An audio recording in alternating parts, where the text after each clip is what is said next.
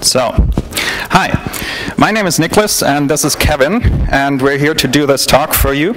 So, just to make sure we're all on the right page, we're in the Embedded Development Dev Room, and we are here from the Robotics Association in the beautiful city of Aachen, which is very rainy sometimes, and we're here to do this talk about this logo.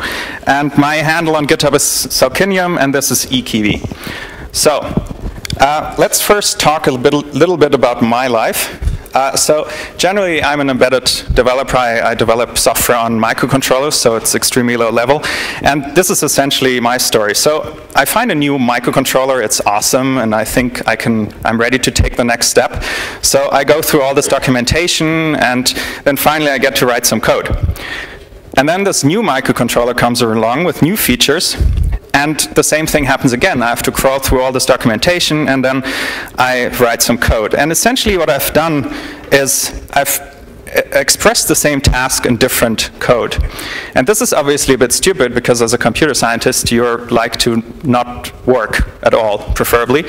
And so the motivation here is to preferably write identical code for multiple microcontrollers. And if you've read through a lot of microcontroller documentation, you find out that there are a lot of similarities between microcontrollers. And we've essentially compiled all of this into a nice library and added some goodies like object-oriented features, and it's written in C++, and you can write almost identical code on multiple targets. So let's talk about the structure. We're first going to, we're not going to go and tell you the API, because that's really boring. Instead, I'm going to talk a little bit about concepts and explain in some one-line code examples how we actually implemented that. And first of all, we're going to talk about concepts and the interfaces of Xpcc.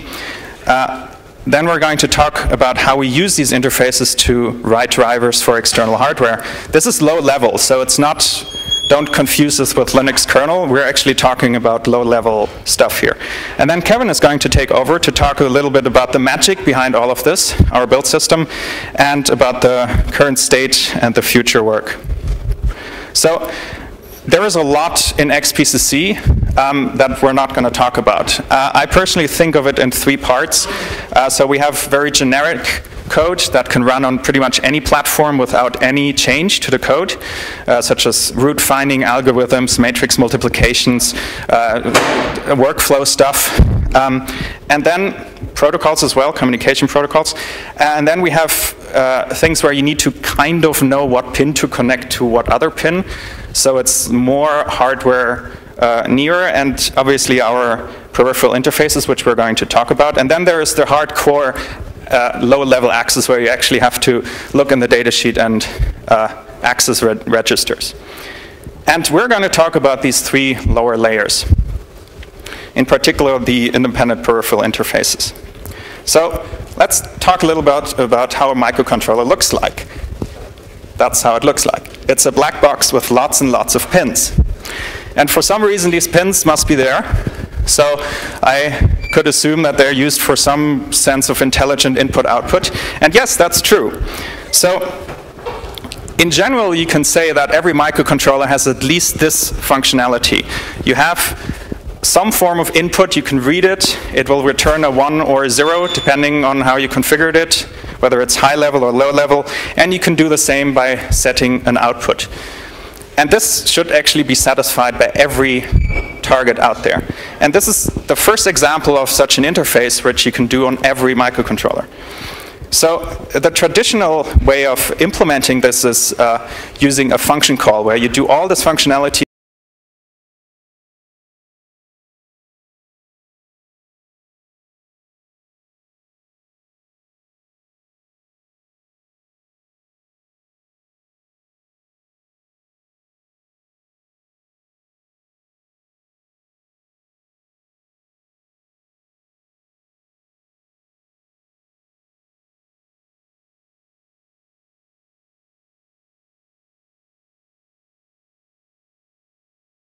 serial module in your microcontroller. You need to connect that to the outside world. And you can do that in the pin class. So we have this nice connect method, which we get free type checking at compile time. So you know it works even before you applied it to your code. Of course, you never know if it works because you're not a good programmer in general. But the cool bonus is you know what you did because it's there in your code. You don't need to write a comment. It is there in your code. It works. There is no other way. So this is this GPIO interface is available on all these targets. The Xpcc framework works on the AT-Tiny, AT-90, AT-Mega, X-Mega, blah, blah. And also on 8-bit microcontrollers and on 32-bit microcontrollers, which is actually quite neat. And if you apply the same logic of finding the most common interfaces, the most common code for all these interfaces, you can see that there are a lot of interfaces which all these microcontrollers support. So I2C, the serial interface, obviously. You have SPI and something that we use to communicate inside our robots, the controller area network, which is also used in cars. And let's talk a bit about our relationship here for a second. So I'm a computer scientist. Well, I study computer science, and he studies electrical engineering. And I come from a human-computer interaction background, and I'm always bickering about usability, and he's always going on about efficiency, and that's essentially what we end up with.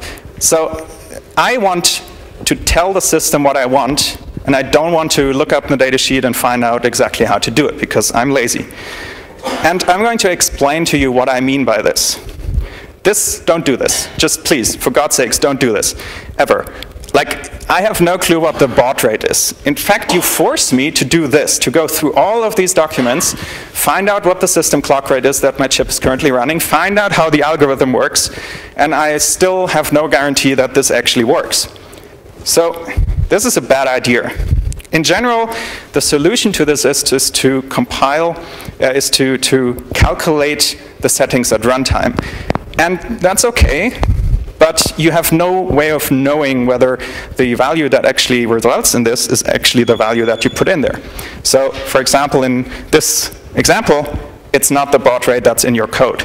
It also wastes time, because and space. So instead, what we do in Xpcc, we move the calculation to compile time using template magic and const expression functions. And this still doesn't exactly solve the issue of knowing whether that value actually is the value that you get out, but at least it's efficient, because the only thing that is stored in your program code are the actual register values that you then copy into the register at runtime. It does some basic checking, like whether it's even possible. If you have a very low baud rate, the prescaler might have an underrun, or a very high baud rate, it might be an overrun or an underrun, depending. And you don't need to open a data sheet because the intelligence is actually in the function call. And it's, as I said, it doesn't solve exactly the issue of knowing whether this is the value. That's why we added a tolerance. So you can, this goes back to what I said, you can declare, I want this baud rate and I want this exact tolerance. And if this is not achievable, the compiler will throw you a warning, or an error, actually an error. And you can see that the compiler calculates the nearest possible baud rate using the current configuration of the clock tree, of the prescalers, and it will give it to you. It's not as beautiful, unfortunately, because in general, template errors in C++ compilers are not beautiful, but it's better than nothing. That's what we get. So that was an example of how we think about these interfaces. And now you might be asking yourself, why do we use these interfaces in any case? And obviously, as I said, microcontrollers have a lot of pins, and you generally want to connect something to these pins. And in this case, it's an inertial measurement unit. And the question is, can I write this driver to be platform independent? Who here thinks yes? Raise your hand. Okay, that's too little people. So yes, you can, because you must think in protocols. This is a defined protocol. It's a distinct chip, and you can write a platform-dependent driver, because we already have these interfaces. They speak these protocols, and you can build your hardware drivers on top of each other. And that's exactly what we've done in Xpcc. This is essentially what we've done. So you have your you have 3 devices on your I2C bus, and they only talk through this interface. And the driver doesn't care on what platform it is, because the interface is always satisfied the same way. In fact, you can even write a software emulator which then uses the GPIO classes to be truly platform independent. So that's what we've done. Also, we don't have time to talk about this, but there's an added tech point bonus. The entire API is, well, not the entire, but at least for I2C, is non-blocking on callback based. So it's really fun to write these drivers. And now Kevin will talk a little bit about the build system. He's smarter than I am. Okay, so let me go on and just take you from where Nicholas left you. Let's go a little bit back to the black box again. And as an electrical engineer, I make some observations. I can see that there are all those pins, and those pins don't change once the chip is produced. So that's what I call static. Nothing changes during runtime or in your product. And also, if you go a little bit under the surface, here you see this is a block diagram of an STM32F4, and you can see there are all those different interfaces, or all those different peripherals connected to a bus, and they don't change. You don't get added interfaces, or they don't, I don't know, they don't leave the chip during runtime. So what I'm getting at is that we want to model this in software, and what comes to mind when we're using C++ is using static classes. So classes that only have static methods, that only have static members. And what this gets us is that, or what we're getting at with this, is that you have all those peripherals, and we want to generate a class from every one of those. So now you say, well, this is a lot of things to do. Why can I not just have like one UART class and then give it the index and say like, create a new UART1? Well, this is a little bit error prone, because you got to imagine you're running on a microcontroller, so there's no way to report errors. On your regular system, you can just, I don't know, like do an assert and your program crashes and there's an error message or whatever. But on a microcontroller, you have no good way of telling the user, well, there's something wrong. So if the user creates a UART with a wrong ID, it will just not work, and the user doesn't know why. If we have a class for every UART, he can only use the classes that are provided. And also, it's a little bit more efficient to use static classes, because you will never have to calculate any offsets in memory. So now, we know that we want a static class for every peripheral, but there are certain problems. One is that we need to know for each device that we support, for every microcontroller has different peripherals. So we need to know what peripherals are supported on our device. That's why we came up with the XML device files. What you can see here is that we got the file for an STM32F407 in its different variations, and it can tell us what kind of memory the device has and what kind of peripherals it uses. We're actually creating those XML files through a process through a script that we wrote from the manufacturer information, so that's pretty easy to get that. And you can also adjust it by hand if there are some problems with it. And then here we see that we have the peripheral. It has UART, and that tells the build system to search for the UART driver, and the UART driver has an additional XML file that tells you, or tells the build system what kind of files it needs. So now we got another problem. We're all developers, we're all lazy, and we don't want to write duplicate code.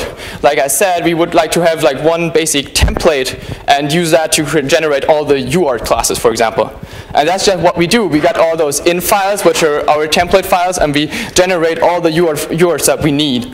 And to do this, we're using the Jinja 2 template engine, which comes from web development, but it fits our the thing that we need quite neatly. And also, one cool thing that we can do is we can check what kind of target we're building this driver for. So for example, if one manufacturer normally uses the same peripherals for every controller that he puts out, but they change certain subtle things. Like for example, they renamed the data register to transmit data register, or they added a transmit data register for the F0 and the F3, which are actually the newer ones. And so here we can do checking and see which kind of register we need, so we don't need to write a whole new driver for them, but we can just do some basic checking in the template. And so our build system is based on Sconce, which is a build system that runs with Python. So it's easy to extend. We have a lot of custom Python scripts that do all of this, that do the lookups for you, that generate the drivers for you, and it even tracks dependencies. So if you change a template file and you construct your program again, you don't remake it with that, but you construct it or whatever. And so when you do that, it realizes, oh, the template file has changed, so I need to regenerate all those header and C++ files and compile them again. So that works quite neatly. And so when we want to, for the long term, we want to reach a little bit further and generate the whole Xpcc library. Right now, we're just generating the peripheral drivers, but we want to make it possible to have a library description, then select all the drivers that you want. You've seen there are all those different layers that we cover with our library, and you might not want to have all of this in your library. And then you can get a custom library, and that also fits embedded development quite neatly, because with the microcontrollers, what you want to have is, for some companies, they have their custom build system, so they want to use Xpcc with their custom build system. But since we're doing all those template stuff with all those thousands of lines of Python, they cannot just use our library. But if we do this, they generate their library once, and then they can use it with their custom build system. And also, you can just put it in a zip file or check it in internally, and I think that fits the way embedded development, at least for microcontrollers, so works a little bit more nicely. But in the meantime, there are some more near-term goals. It would be great if any one of you ever wants to have a look at Xpcc and maybe use it in your project. A good way to get started is to get one of those STM32 F4 or F3 discovery boards. You can get them pretty cheap from ST, and we have good support for them. You can just check out Xpcc, go to examples, go in the folder that's named after your board, and then you have all the examples that you can just use, and you can just use Sconce program and just put the code onto your board. Also, if we need to improve our documentation, and if any one of you ever has a look at our library and says, well, okay, that's neat, but it took me a lot of time to find that out. If you want to write a blog post about it or whatever, we can always include that in our documentation. Also, if you're getting started with Xpcc and don't know what to do, a neat thing to do is maybe write an IC driver and then maybe do a pull request or write on our mailing list and say, hey, I did this IC driver, can you integrate that? And we're always happy to do that. Also, if you want to add, if you have one of the STM controllers, for example, and you want to add an advanced feature, just go ahead, have a look at the other peripheral drivers and try to add one yourself. You can also just ask questions on the mailing list if that's a problem, if there are problems. And also, Xpcc can report it to new platforms. Almost any platform that has a GCC compiler, you can get it running pretty easily, or a G++ compiler. For example, there's some support for the K20. If anyone of you is working with that, we have a branch that's called MacHack. It's not in a good state, but there is a little bit of support for the K20, and also support for LPC. There's a little bit, but there's not much for the Atmel ARM devices, and for the MSP430 should all be possible. So if anyone is interested but says, well, I don't like the ST devices or whatever, it's not that hard to port, and we'll be happy to support you. Yeah, so that's what we support right now. We support Linux and Mac OS X as host OS. If you want to try, you can also try to run this on Windows, but I don't think anyone here cares really. And here the boards, the STM32 discovery boards work best. The LPC, we have for one LPC board, you can just check out our examples and see what kind of boards we named there. One of the LPC boards works pretty well, and we don't have any Arduino, but the stuff works on AVR, so it should be pretty easy to run that on an Arduino board. And yeah, you can check us out our library on GitHub, or just write an email to our development list. We're always happy to answer any questions. Also now. Yeah, right. If anyone here has questions, yeah, up there, the one right there. Yeah, you're the one who's. So you have a script where I import the PDF from the manufacturer and output C++. No. Some of the manufacturers release XML files. Oh, you want to say? Yeah. So he's tethered to me. The ideal. Actually, the idea was to write these device files by hand, and that's why they're very simple. But if you have 200 devices, this gets kind of tiring. So I found some obscure files on the internet that describe these things in memory mapping and stuff, and then I just wrote a Python script that gets all this information out, compresses it a little, and then you can have these compressed, nice device files. Not compressed in the sense of compression, but it aggregates the information and displays it nicely.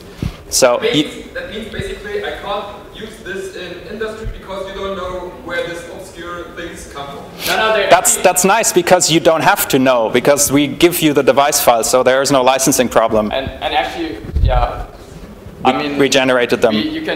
If you have, we're still using the header files from the manufacturer. Yes. with the register layout. Yes. So if there's something in the header file that doesn't, if in the files that we use as our source, if that doesn't exist, it just won't compile. So you will just notice. Yes. What license are you providing this in? 2 class, 3 class, 2 class, BSD? BSD license. Yep. Using Xpcc, Yes. writing generic code in C++. Yes. As opposed to Battle they write in C. Yes. Is there an overhead in terms of code size? Ah, yes. I anticipated that question. Can I answer it? You can. Oh yeah. Sorry. So you got to compare different ways of doing stuff. For example, what I do when I got started with a new driver, I just added a DMA driver for the STM, and what I did first is I wrote everything to a register. So that's like the smallest that you can get in code size and stuff, because it all pre-calculated and just writes one value to it. And what I did then is I added like 3 methods to configure the DMA, because I thought it would be useful to have like a general configure, then connect to a source, connect to a sink. So what it does then, it like every method is on its own. So what it has to do, like there's one configuration register. So every like the calls after the first configuration, you gotta read back the configuration register, then just change the value that you want and write it back. So there's a little bit of overhead in code size. For example, it added 65 bytes. What I did, but what you have is, especially the critical stuff, is what the things that are called a lot of times. For example, the GPIO set, set and reset, and that actually just compiles away. We put a lot of stuff in header files, which does not necessarily benefit compile time, but it's not that much, so it doesn't really matter. And so what you get, for example, on AVR, you just get a simple assembler command that just sets your port high. So it's a little bit of overhead compared to writing registers on yourself, which is kind of ridiculous for those big devices. But if you compare it, for example, to a C++ library that doesn't use link time optimization, our stuff is most of the time better, because we use a lot of static stuff like templates, and we try to use like inline our code. I want to say something. And he wants to add something? So for normal people, to translate that, essentially we use static stuff. So we try and think about function calls. So as he said, most of the code is in header files, and we do aggressively inline manually. So for example, if you only set a bit in a register, the entire function is inline, because you can't do a function call in less than, it doesn't work. So we have to manually optimize this sufficiently. So we do use certain features in C++ that are an overhead, for example, virtual function calls, which are I think 2 dereferences on an ARM core, but on an AVR there are more calls because the bus is smaller than the addressing. So there are certain things that you need to know in order, but it's still a compromise between software engineering and efficiency. But compared to traditional C programming, it is actually quite efficient. So we don't do we don't allocate memory just because we need a new class. It is there. That's, I think, the most important stuff. Do we have to? We have to finish now. Right? But thank you for listening. Yes.